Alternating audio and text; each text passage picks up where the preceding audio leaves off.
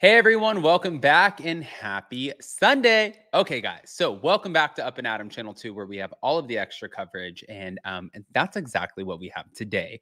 So we're gonna break down a lot when it comes to Summer House, Lindsay Hubbard, and Carl Radke. It just doesn't stop. But why would it? That's like exactly why we're watching.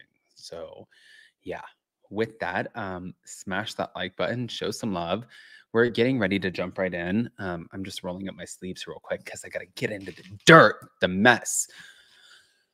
But also, I'm excited for Hot Messy Topics tomorrow. I'm excited to get back into it, into the thick of it. You guys know that we've been traveling a lot, and I always have the same items that I take with me while I travel. My eye drops, my Blue Mean, my car keys. That's just my life. And now I get to stay still for a minute for 2 weeks. So I'm excited about that. Let's jump right in.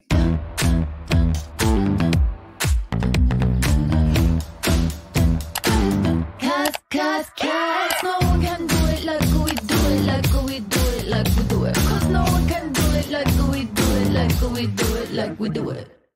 Yes. Okay. So we're getting ready to get into the Lindsay Hubbard of it all, because it looks like even after her breakup from Carl and the fact that Summer House is playing out as we speak, she still has opinions, not only about his mom, but about herself and about the diamond, the 4-carat diamond ring that was given to her. But apparently there are laws in New York City. So even though you think, girl, he broke up with your ass, you get to keep that ring, that's not necessarily always true. And I'm going to break down exactly why. Here we go. Think it a reality blurb. Lindsay Hubbard appeared on Watch What Happens Live on Thursday, where she shaded not only her former fiance, Carl, but also his mom, Sharon. As the Summer House castmate addressed a number of questions about the end of her relationship with Carl, including when they last spoke and if he's still paying rent on their $13,000 a month New York City apartment, she reacted to the drama between Danielle Olivera and Joe Bradley, and threw some shade at Carl's mom, who traveled to Mexico in November for what would have been their wedding day. It did not annoy me for friends to go. I think when your son was about to get married, the mom going, I felt like that was a little tasteless. That's what she said on the March 7th episode of Watch What Happens Live, confirming that she and Sharon do not have a relationship. Now, as for whether Carl went to Mexico, Lindsay said, no, I think he knew better. According to Lindsay, she hasn't spoken to Carl face-to-face since 3 weeks after the breakup. However, he is still paying rent for their once shared apartment, which at first, when I found out that he was still paying rent, I was like, fuck no, I would not be paying rent. Like if we split up, but he initiated the split.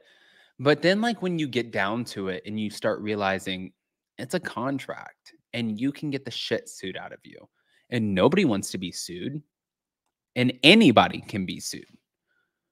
Like if Jason broke up with me, or I broke up with Jason, and we lived in an apartment, and there was a split,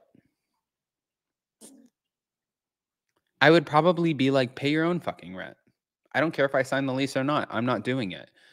And I think that I would do that because I think I would be acting out of anger. But then in all actuality, like, would I want my credit impacted? Would I want that kind of negative stuff going on? No. But also, would I pay rent without living somewhere?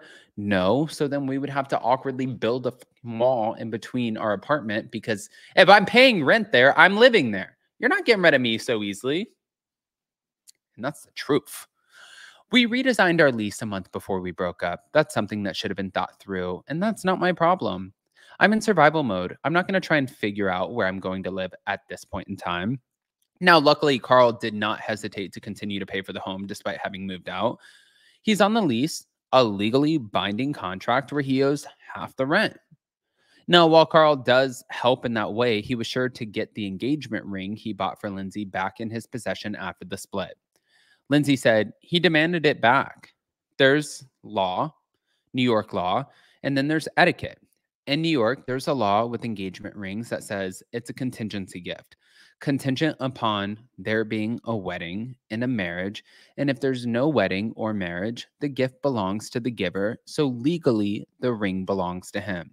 I did take it off pretty much immediately, give it to my jeweler for safekeeping, and she gave it back to him when he emailed me and demanded it back. Now, following their August breakup, Lindsay is dating again, although no one in particular. She said, I'm dating. I'm having fun. I'm really busy. I have a lot of projects, and I just bought a house in Nashville. I'm not dating anyone specific in Nashville. But looking back at her breakup, Lindsay didn't put the fault on herself or Carl.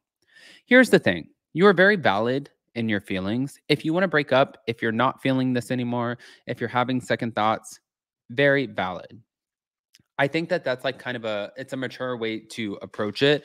But then also I can see based off of watching Summer House this season, seeing everything that I'm seeing as like along with you guys, her claiming that he was doing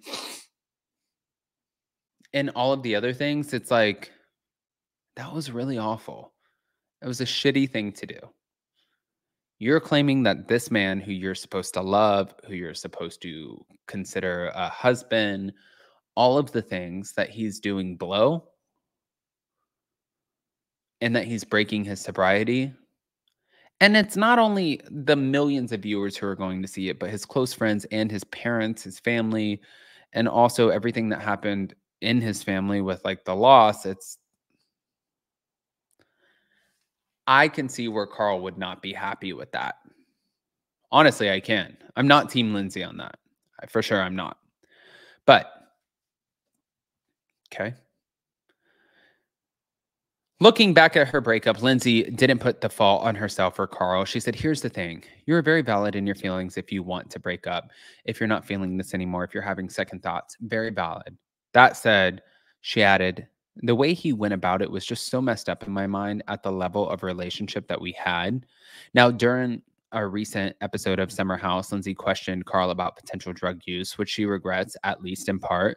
She said, I regret questioning his sobriety or like using harsher words in that sense. It's a very delicate situation when you're with an addict, and I'm human and I'm trying to experience something for the first time for myself with him and understand how that lifestyle works. But yeah, I regret using those words. I wish I would have used more delicate words. When a fan wanted to know why she claimed the conversation was meant to be private despite cameras filmed, Lindsay said she forgot that they were. I've been doing this a long time, right?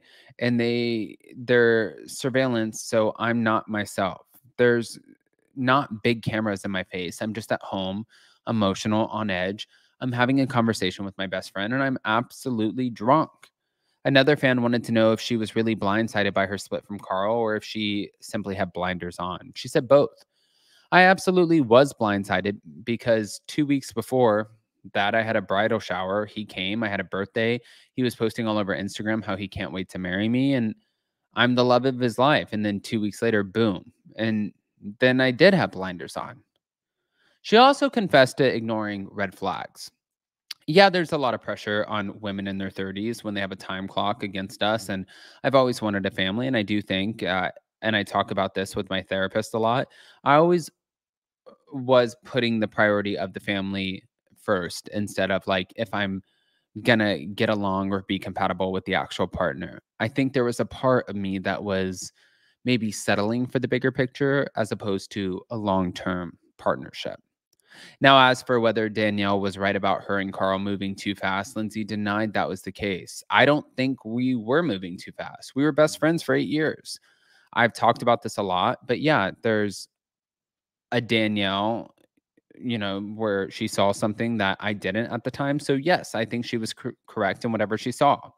But when asked why she was so quick to shut down Carl's idea for a sober sports bar, Lindsay said, I've watched these owners grind, and if you're looking to make money, this is not going to be the area for you to make money for a lot of years. She then reacted to Sierra Miller asking if Carl felt it was a bad idea to be with a drinker. She said, I think it's a fair question. Honestly, I think anyone who's in that situation should probably ask themselves the same thing. But that said, she does not believe the drinking habits were a factor for her split from Carl. When we first started dating, I was sober 5 months and then I cut back severely on drinking. I've always been his number one supporter, making sure he's comfortable in an environment where there's not a lot of drinking around. And no, I don't think it was a detriment at all, but I do think he's still early on in his sobriety journey. But also on the show, Lindsay was asked what she thought of Danielle and Joe's former romance. And she said, I was only around Joe a couple of times and mostly at her birthday party in December. And I saw him there. I wasn't around that often for the relationship. But listen, I think every relationship serves a purpose, however long or short it lasts. Okay, Lindsay. Now, I want to hear what you guys think because this is kind of a shit show. But pop off in the comments. Let us know what you think. Please, because there's a lot. There's a lot of shit. So I love you guys. We'll see you next time. Bye.